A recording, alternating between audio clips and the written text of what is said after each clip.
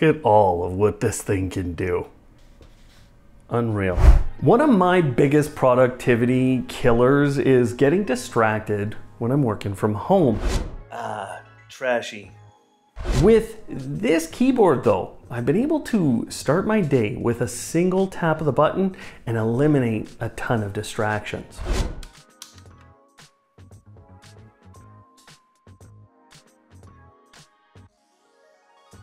What just happened there is that I got my lights turned on to the level and the color temperature I'd like.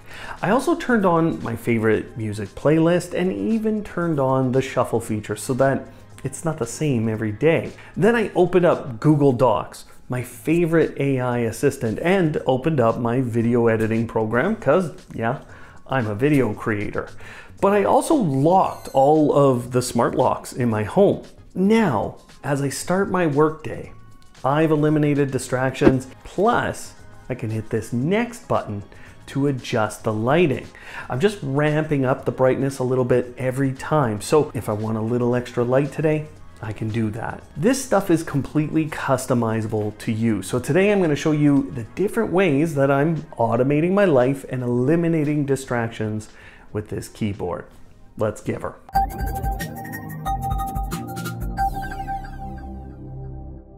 Hello Automators, thanks for tuning in again. I'm Brian from Automate Your Life, and my goal on the channel is to save you time and money on your journey to live smarter. Today I'm going to do that with this little keyboard from Third Reality.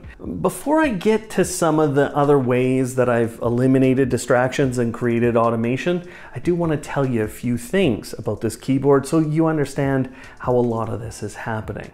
This is Third Reality's Smart Keyboard MK1. It's what's called a Matter over Wi-Fi product, which means it connects to your home's Wi-Fi and then can connect to a lot of different applications, so you can control both smart products in your home and, in my case, things on my PC. Because it has Matter, this keyboard can connect to apps like Apple HomeKit, Samsung SmartThings, Home Assistant, Homey, and more. Today I'm primarily using this with Home Assistant, but you can still do a ton with those other apps. Now the setup process is very simple because of the fact that it's a Matter device. You basically plug it in, choose your app, add a new device, and scan the little code on the back of the keyboard. Then what happens is the 12 buttons that are normally just the function buttons on a keyboard can be combined with this little Matter button. So I hold the Matter button and then I hit one of those 12 buttons, and that can cause all of those Matter certified apps to run an automation. Now you might be noticing that this keyboard doesn't have a numeric keypad, and that's my biggest gripe. I'll be adding one on the side, but I'd love to see a version of this from Third Reality with one of those. It's a mechanical keyboard, so it does have this nice sound to the keys, and there are a lot of adjustments you can make to the effects. Brightness, the speed of the effects, and there are even some that react when you're tapping the keys. One of the things that really ruins my productivity is having to get up through the day to take care of little tasks. Whether I need a little information or I'm getting uncomfortable in my office, I often get up or pick up my phone and then get distracted. Instead of letting that happen all the time, I'm now using this keyboard. For weather or the time, I'm not picking up my phone. Instead, I'm toggling on this Govee Gaming Pixel Light. It's a quick check, and alternatively, if you don't have something like this, you could just open up the weather website on your PC. When I'm getting uncomfortable, it's usually because I'm getting a little warm because I run a little hot. So adjusting my thermostat or turning on this fan or a humidifier is really helpful. And again, I'm not having to get up to do that. And when someone shows up at my home, I want to know who's there and whether I have to get up. Look at all of what this thing can do. Unreal. Now for this, I have set up kind of a wild string of automations, and it eventually pulls up all my outdoor cameras on my Echo Show 8. After 5 minutes, it'll turn off those cameras. So not only do I know who is at my door, but I can see if anything else is going on around my home anytime. And yeah, that one might distract me a little bit. Now, many of you might have cameras that you can access on a web interface. I actually have a couple of Ring cameras that I can do that with. Plus, I have my control panel here for the rest of the lighting in the office. I can open up both of those with a single press of the button, and that allows me to check those cameras in a different way and to control other parts of my smart home. What might be really interesting to you is that this could be a way to check if Rover is at doggy daycare, or even your kids are at doggy daycare. You can quickly get to those sites so you can do a quick check. And finally, I'm a pretty big coffee drinker, and unfortunately I can't automate my coffee maker fully today. I've actually got to put the coffee pod in it. So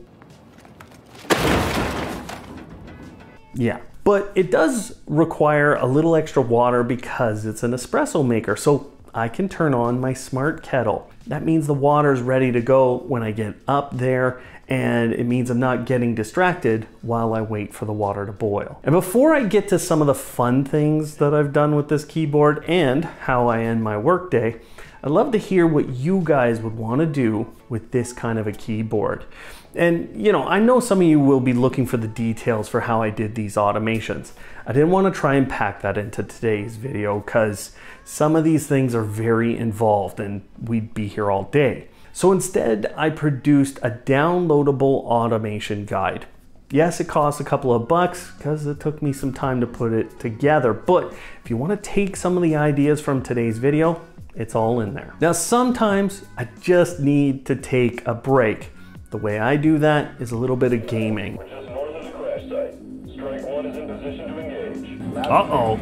I actually took this footage long ago. So here I am, I'm playing one of my favorite games called XCOM, but I've turned on what's called Dream View mode with Govee lights so that the entire area around my game is mimicking the colors on screen. This single click turns that on, opens Steam for me, and then prepares things like my speaker volume to play a game. Now, throughout today's video, you've seen me open up a few websites. When I need a little bit of downtime or distraction, I open those up with a single click, and then I can go through.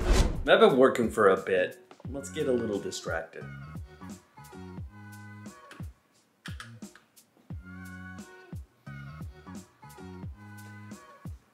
Ah, trashy.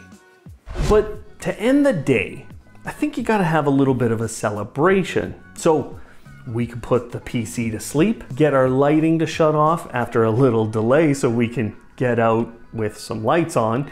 And of course, we can turn on other music in our home. Now, you can check the links down below for the Third Reality Smart Keyboard MK1. This is a great little device. I've actually had one of these for a few months now, so that's let me develop all of these automation. It also means I kind of get that it is a good, reliable device. For those of you who are interested in how I did these things, the link to our guide is down below, and I've tried to be very comprehensive with that to make sure that you can do the things that I have. Fair warning though, lots of the computer-based automations would require Home Assistant. Now for you channel members, thank you for being a channel member, and of course, you can get this guide. This is one of your perks, and I have an announcement in our community tab for how you can get that guide today. Check out some of our other automation idea videos right there on screen now. You're gonna see a lot of different ways to use smart gear to really improve your life and of course to save time and money.